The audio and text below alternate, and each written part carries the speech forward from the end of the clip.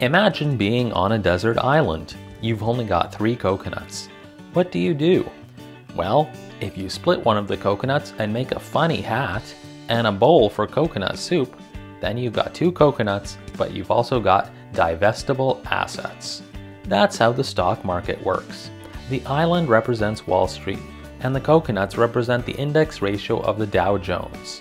Now if you take the funny coconut hat and the bowl of coconut soup, those are your portfolios. Now imagine a Lithuanian fishing boat is passing by. That boat represents investors. The ocean? Well, that represents the economy.